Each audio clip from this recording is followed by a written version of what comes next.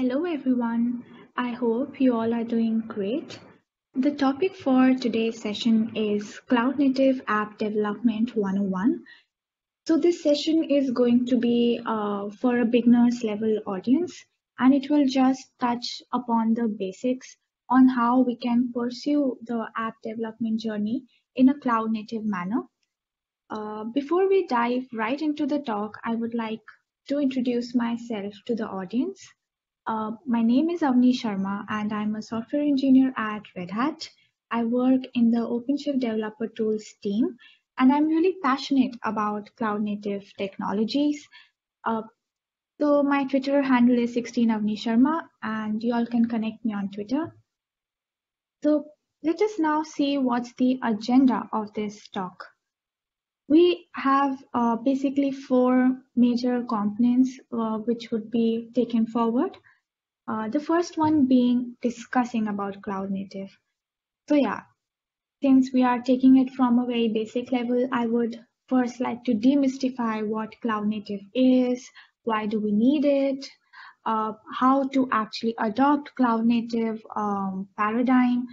The second one would be focusing on the key concepts or the characteristics of being a cloud native technology.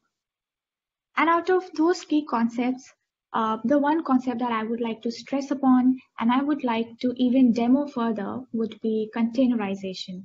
So everything around a microservice architecture and how do we get an app in a containerized format. And that would be demonstrated with the help of a small demo.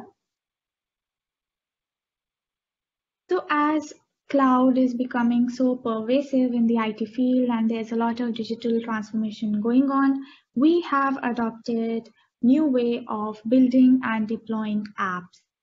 And that is typically cloud native. So what is cloud native? Elaborating on what I just said, it is quite apparent that cloud native has two distinct words. One is cloud and one is native. So when I say cloud, it means apps residing in the cloud instead of traditional data centers. And when I say native, it means apps designed to run on the cloud. And it is designed in such a way that it utilizes the characteristics of the cloud, that is elasticity and distributed system of the cloud. So it's there, it exists there, but to leverage it and to use it to its full potential and advantage is basically cloud native, and it is an approach to build and run applications. It is a set of systemized techniques and methodologies. That's it.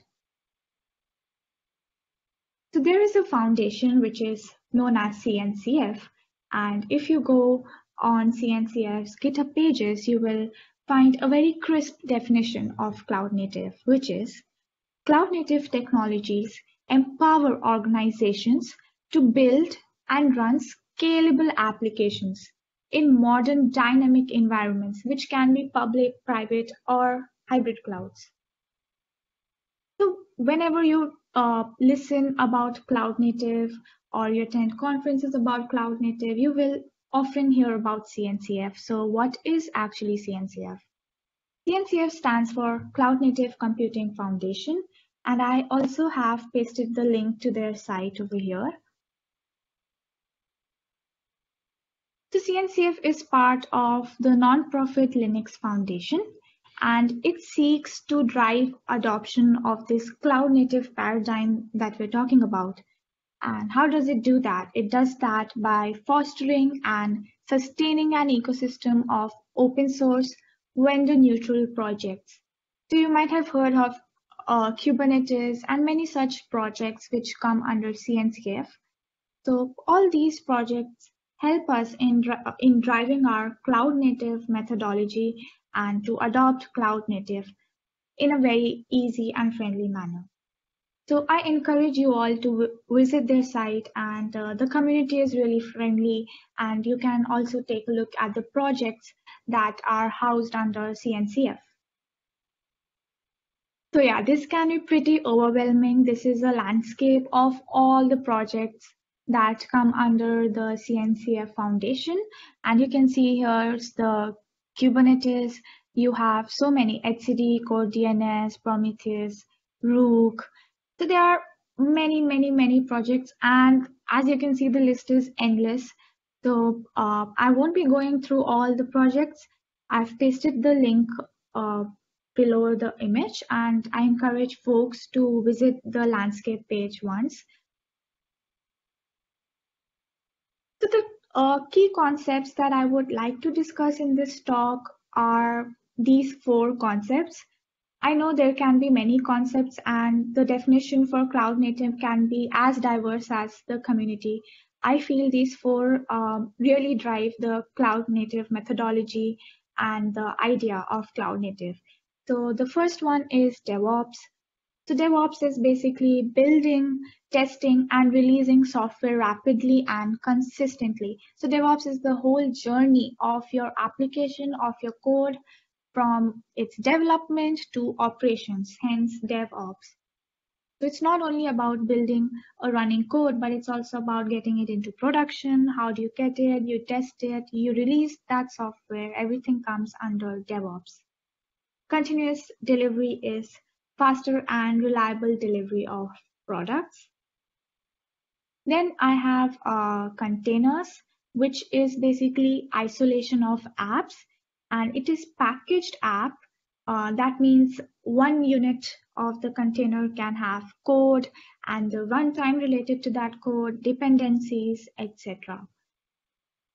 And how can we achieve a microservice architecture is actually through containers. That is how we achieve a microservice architecture. And when we say we want a microservice architecture, it means we want loosely coupled apps. So the benefits of cloud native app. Uh, the first one I can tell is that a cloud native app is engineered specifically to run in the elastic and distributed nature required by the modern cloud computing platforms. That we discussed in the definition of cloud native as well. And since these apps are loosely coupled in the cloud environment, so it's really easy to manage, to scale them on demand. We can scale them up or down, and thereby we can influence the cost performance mix and keep up with the changing and growing demands. So all these are benefits of cloud native app, which wasn't really possible in your traditional way of dealing with applications on cloud. So why to adopt cloud native? I think I have pretty much summarized it in the previous slides when I said what is cloud native and what are the benefits. So it pretty much summarized on why do we go ahead on adopting this paradigm or this approach. But to summarize it ahead in a single slide, I would like to say that cloud native will provide with these three as an umbrella of stuff, which is speed, agility, and resilience. So with speed, the productivity increases as operations gets easy. We know we can adopt agile methods, we can have DevOps, we can have continuous delivery patterns. So it will influence the speed and the productivity will increase and operations will get easier. Agility, we talked about loosely coupled apps, containers, and microservices, which I would be telling in more detail in coming slides. But basically, all these loosely coupled structures or loosely coupled apps, loosely coupled services will provide us the flexibility to have app portability. And as I mentioned, we can scale on demand, and it will actually help in ease of management. Resilience, we can recover from failures, we can minimize downtime and build reliable systems. So the third point that comes to our mind now is, okay, we know what is cloud native, we know why do we need it, and hence we know the benefits, but how do we go about adopting cloud native? because it can be really challenging. We know the benefits, but it can be sometimes challenging to think about on how to adopt cloud native. So I would just summarize it in three broad structures. I'm not going again in minute details, but the first two I will discuss in the coming slide. So first one is microservice architecture, and hence we are relying on containers, and we have to adopt agile methods. Agile methods is basically rapid and consistent releases of your application, the whole application life cycle, and everything needs to be of an agile model, which would be covered by DevOps and continuous delivery parts. But my focus for this talk would be basically on building containers and a microservice architecture. So whenever I talk about microservice architecture, I always compare it with the traditional way of building and deploying apps, which is through monolithic architecture. So monolithic versus microservice architecture. So on the left, you can see a monolithic architecture, which shows that our app is really in just one unit. It is so tightly coupled such that one sector of it fails, the whole app will collapse. And that is something we don't want. If that happens, our day as software developers is doomed. Whereas on the microservice architecture, if you see, uh, everything has been loosely coupled. It has been disintegrated, and if one thing fails, the whole system will not collapse, and we have time to recover. And similarly, since it is loosely coupled, we can have as many microservices we want, depending upon the load, and we can also get rid of some. So on scale demand, uh, on demand scaling, I'm sorry. So all these can be taken care of in a microservice architecture. So the loosely coupled model of this architecture is something that cloud native is helping us to take forward. And monolithic can be really cumbersome. There are cases when you want to use a monolithic architecture, but I'm sure in production you would prefer microservices. A monolithic architecture you can use for making a POC for your code or anything like that. But definitely for production, microservice architecture is the future, and it is happening. So elaborating more on microservice architecture, we can see over here for an example use case, we have account service, book service, order service. So suppose we take order service over here. So this is being used by by requests coming from my mobile app, from browser. So one functionality can be used with by being called from multiple APIs, and how microservices actually communicate with each other is like a basic REST API. And you also see that the business capabilities has been demarcated and has been isolated. So account service will manage account service, book service will manage book service. Nothing is clubbed into one section. Every business logic can be one microservice. So that is the flexibility that we want.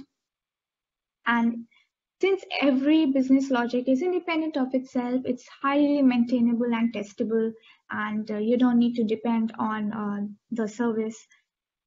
If you're making an X service, you don't need to depend on the Y service. You just need to hit the API if you want to use the Y service, and that's that. So this loosely coupled architecture is something that we want to take forward and understand more. So since it is all independent, loosely coupled, we can deploy it independently also. So microservice is an architectural style to develop an application to a suite of small services. So we can see the adoption timeline, how it, microservices came into picture and how it is being adopted. So first we had mainframes, which was centralized. Then we had in 90s, we had the client server distributed model. And then we had internet, and internet really changed the game of all of this. And then we had cloud, and with cloud we have infrastructure as a service, platform as a service, software as a service. And after we had this, we came up with cloud native, and one of the pillars of that would be microservices, which is granular reusability, and we are using it still. So we read about microservice architecture having loosely coupled services. So one app is then bifurcated into different services. So containerization is how we can achieve that architecture style. So let us now see an example of a virtual machine and containers. So when I say everything can be loosely coupled, many of you can come up, with virtual machine as an option. Well, uh, virtual machine can be really heavy.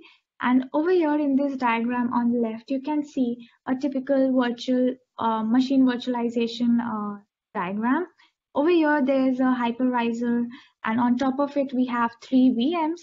And so if we want 3 apps to be running, we would be having 3 VMs, and that would be really heavy.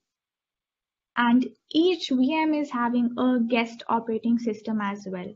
So for one app, you're having one guest operating system out here in virtual machine. Whereas in containers, if you see, we don't have the guest OS here.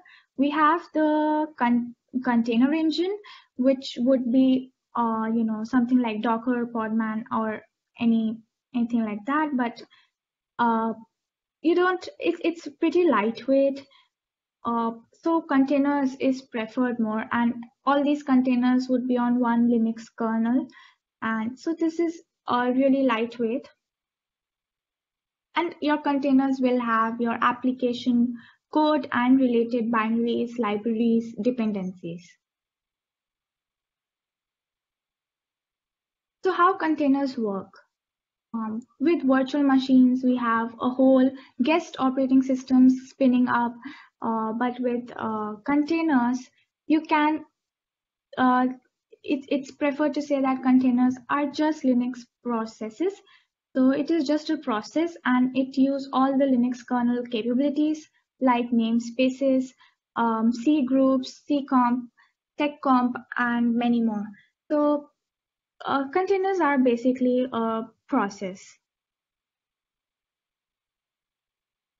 So let us now look at the steps which will help in building our container. So the first thing is a container image. So a container image is basically an immutable file which will consist of all the executable code and the required runtime environment, libraries, dependencies for that application which we need to run. So that would be in the container image. And it's an immutable file, so you cannot change it. You can make a new container image with a new version, but you cannot change an existing one. So you can think that image that I mentioned in the previous slide, which we call container image, is the recipe, and container is the cake. Container would be the running instance of the container image.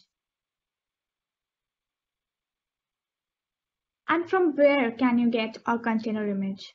So container image is stored in a repository kind of place, which is known as a container registry. So like you store your code on GitHub, similarly you can store and push your container images to a container registry. For example, Quay, Docker Hub, Google Container Registry. And these container registries can be public and private and wherever you want to configure them. So now container runtimes. You want to manage the life cycle of your container. That is, you want to run a container, delete a containers, and build a container or push a container to a container registry. So all these can be handled by your container runtimes, and they will manage your container images. And the examples for container runtimes is Docker, RKT, Podman, Containerd. There are many more. So for my demo, I would be using Podman, but you can use almost all the commands as is, like you use in Docker, and you can replace the Docker command with Podman. So I have installed Podman on my machine. You all can use Docker as well for the demo. So Podman, as I discussed earlier, is a tool designed to make it easier to create, deploy, and run your apps using containers. So we discussed about a container image, a container which is a running instance of a container image. But how do we make that image? So how do we have that immutable file which will become a running instance of a container? So for that we have Dockerfile. The Dockerfile is basically a bunch of commands that a user could have called on command line to assemble an image. This is a sample Dockerfile, and here we can see we are taking the base from Ubuntu and we are copying the current directory, the contents of the current directory in the container image in /app path, and we are running this make. And whenever I want my container to run, I want this app.py to run as well. I would encourage the audience to go ahead, look at a bunch of Docker files, because I know at the very beginning it can not be really apparent. So I would want people to go and read about how to make a Docker file and to read about containers, because that is really important for achieving microservice architecture. So whatever I discussed in the previous slides of creating and running or pushing container images, I would like to summarize it in a bunch of steps. So the first one is to have a Docker file with you. So in the Docker file, you can have your commands and steps for creating your container image. So Dockerfile has all the steps. Now container image is the immutable file or the recipe with which we can make a container. So now once we have container, it's the running instance of the image. That's that. Our app would be running once we run the container. If you want, you can also push your container image to a container registry so that anybody can pull your image and use the same recipe to run their containers. So it's demo time, and I would be referring one of the examples that I have pushed on GitHub. So the audience can go to this link and follow the example with me.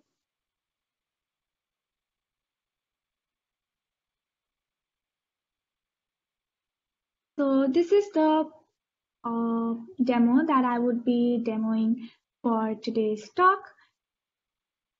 Over here, I have mentioned from where you can install Podman, and it is a daemonless container engine for developing, managing, and running OCI containers on a Linux system.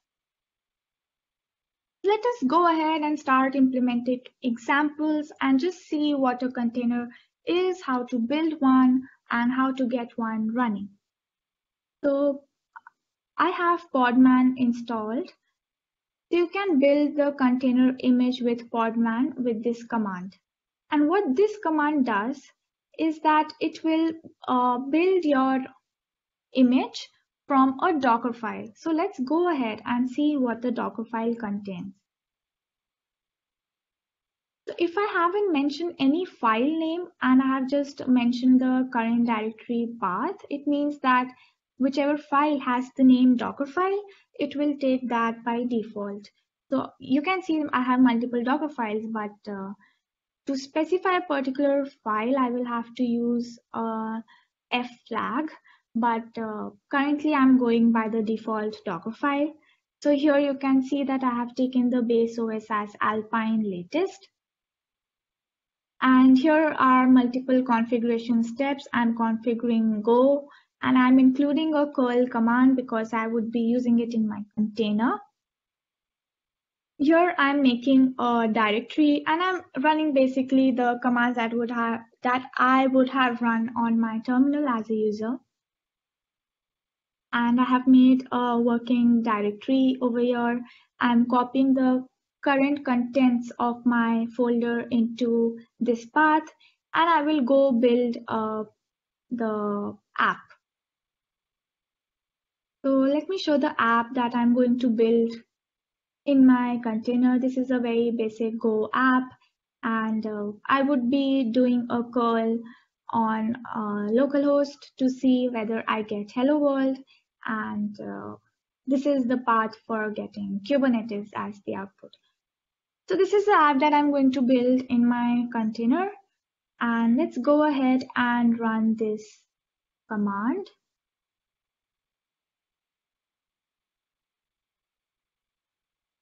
So let me just name this as OSS demo version 1 and username. So I'm using quay.io as my container registry. You all can use any other container registry that you'll want. So I'm just writing my username over here, which is Avni16, and I will build my image which whose tag, so -t is basically known as the tag. So this is the tag that my image will get, quay.io Avni16 OSS demo, and dot meaning take the Docker file from my current directory, and I'll just hit enter. So you'll see there are so many steps, and for every step you will see different hashes. So what is happening is that every line in your Docker file is being saved as a layer, and by every layer I mean that every layer gets a SHA, and that's basically a tarball. So your image is basically a tarball, and you can literally untar it and you can check the contents in it.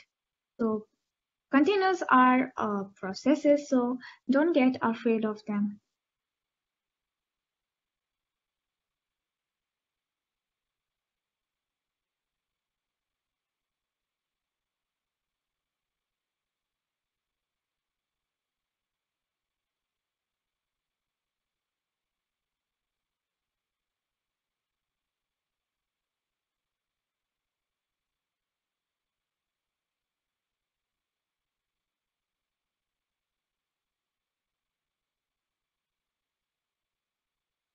So my image is being built, and it says step 11 commit quay.io, and this is the SHA of my image. So let me just check format images. Oh, I should have deleted the previous images. Anyway, so you see that one image was created about 16 seconds ago, and this is the tag that I gave to my image, and tag is given by -t flag. And the image is quay.io/avni16, which is my username, and demo OSS. You can give any tag. This is what I prefer. So now you see if you are a Docker user, or for those who would be using Docker, it requires sudo, but here I didn't require it, which is pretty cool.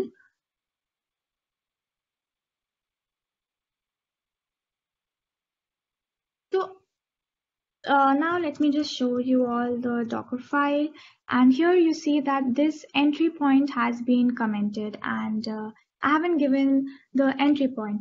So now I have to manually go and I have to run the app from within the container. So I should have given the entry point, but it's okay. I'll try to run the container now with this command. Okay, let me just take the image SHA. I prefer taking the image SHA, but you can take the name as well.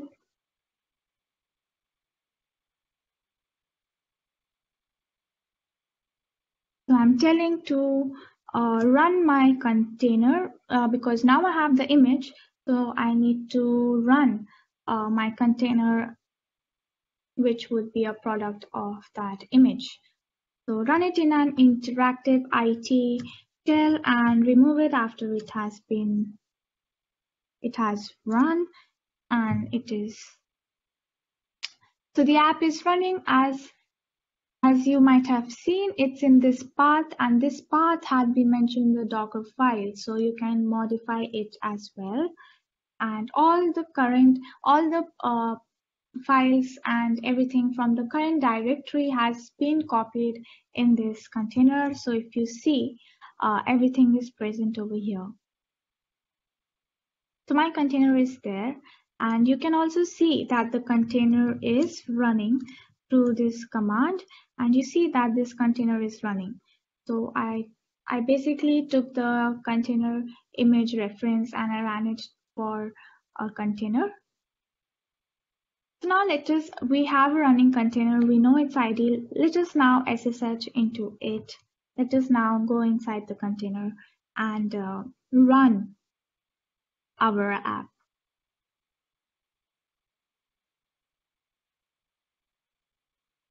Interactive container.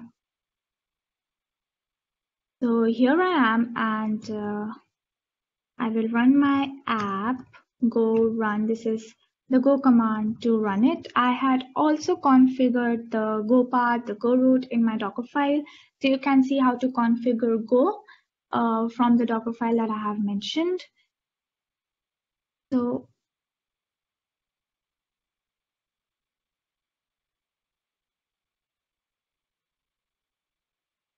my app is running, and now you can actually curl localhost.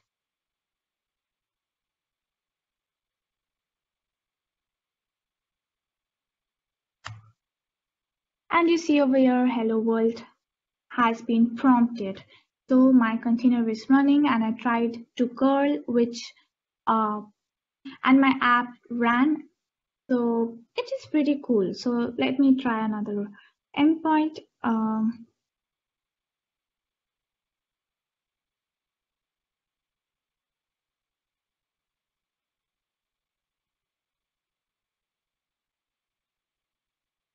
So ahoy Kubernetes. Okay, cool. This is really awesome that our container is running. So this is case one when I did not mention the entry point, and that is the reason why I had to go inside my container and manually run the application. But if you want that the app starts running whenever I get my container running, I can mention entry point in my Docker file, and that is what I would be doing in my case two. So over here, I would be building another image, which is given over here, the command, and I would be using my custom Docker file .expose. So over here, I would be mentioning the entry point as well as exposing a port number.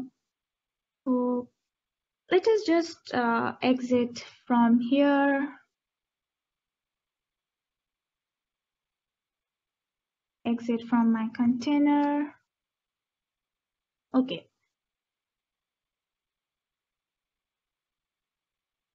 Let me now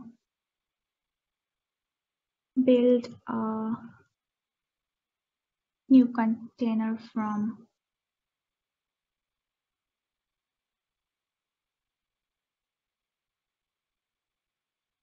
oops, sorry.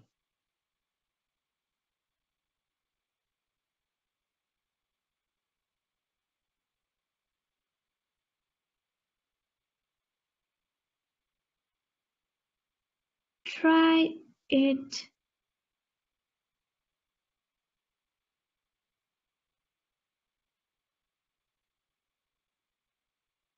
So this is my Docker file, and let me just go ahead and show you the Docker file.expose.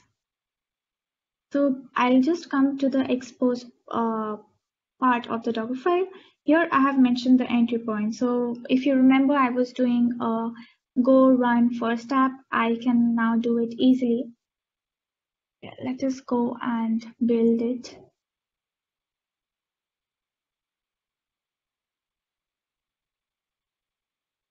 So now let's just go and see if my image was built. Okay, I have it here. Try it with V1 version. This is the tag. This is the image ID, and it says it was built 7 seconds ago. So let me just have this image ID over here and run podman, run the container and -p,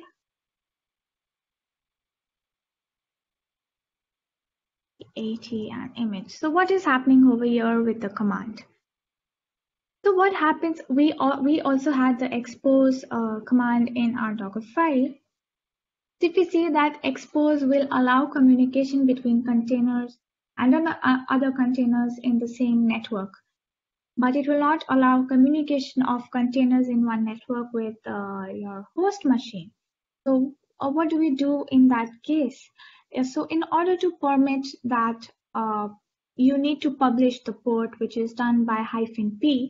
So what we are saying is that the container port, which is 8080, needs to be published to my host machine port, which is 8081. So it's like right to left, container port to my host machine port.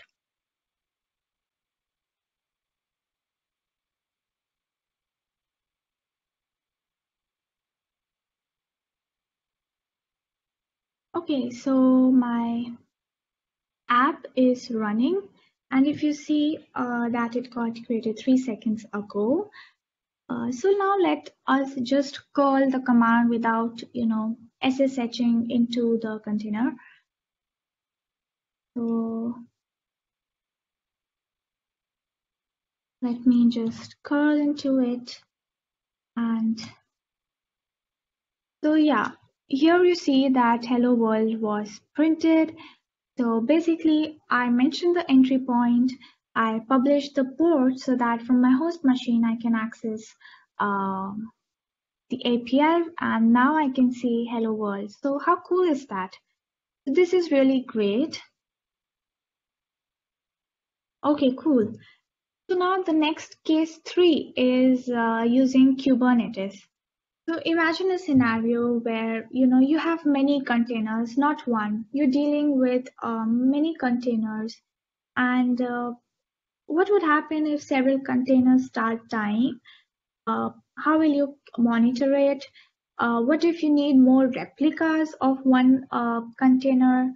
And who would basically watch the current state of the containers and get it to the desired state?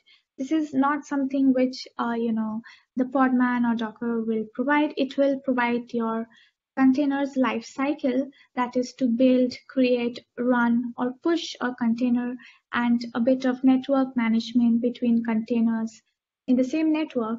But what would happen in a case where you need to orchestrate your containers and get multiple containers from a current state to a desired state? So to orchestrate them and to bring them into harmony, there are various orchestrators, and the one which is very famous and has graduated from CNCF, and you might have heard of it, it's Kubernetes. So I haven't prepared a slide on it, but I thought that I can just run through an example, and due to the interest of time, I wouldn't be explaining each manifest file or the artifact that has been used in Kubernetes. I would just show you how it works in a demo, and I would encourage you all to go ahead and look this example files and go through it. And if you have any questions, you can open up an issue. So yeah, let me just check if my Minikube, which is a single node cluster for Kubernetes, is running or not. So I already have it running. You can do a Minikube start to get it running. So now I will first create a namespace.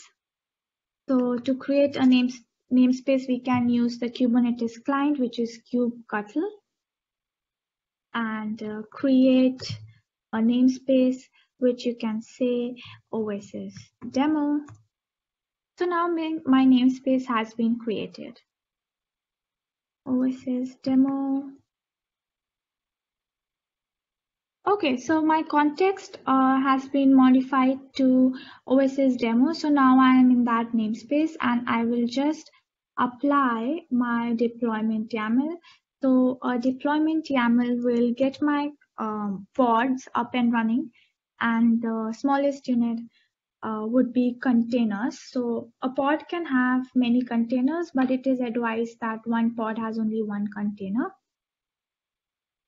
So now I have my deployments running. I am using an alias for this big command, and I have used an alias K. If you see, my demo server is running and it has been 18 seconds since it was launched. So let me just show my deployment YAML. Here you can see that it is using containers in the spec, and I just showed how to build a container from a Docker file, how to build an image and how to run a container, and you can push the same as well. And there is a command to push your image, and once you push it, so you can use podman push command and your basically image name, and you can push it to your registry, and you can give the path here at itself, like query.io and username and image name. So what would happen is that it would go and populate here. Suppose my username was Avni16 and it was query registry, it would get populated here, and you can check your images. So yeah, I would just show how to get the same example that I was trying on containers and how to get it on Kubernetes. So I have my deployment. Now what I will do is I will apply a service. So my service is created, which is demo server, and the node port has been exposed. So yeah, so now I can do the same curl command. My app is running and I had mentioned it in this image. This image has been pushed, and my deployment is basically pulling that image from a public repository. So I can show you that this is pushed over here as demo. This is my image demo. You can see the tag is v1 since I had given v1. Okay, so now I will see my single node cluster IP, which is this. And then I can curl.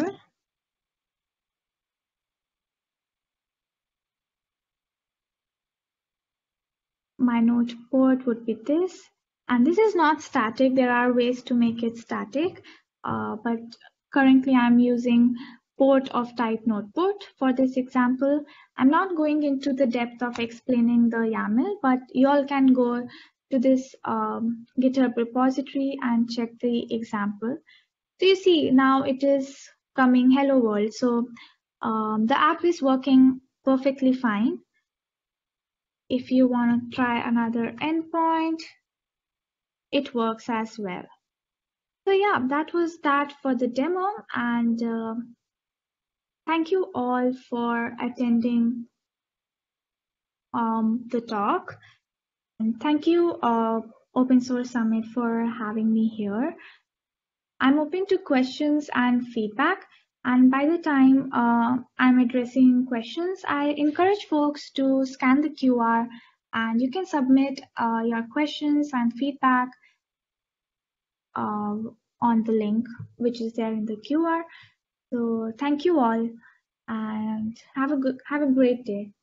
Bye.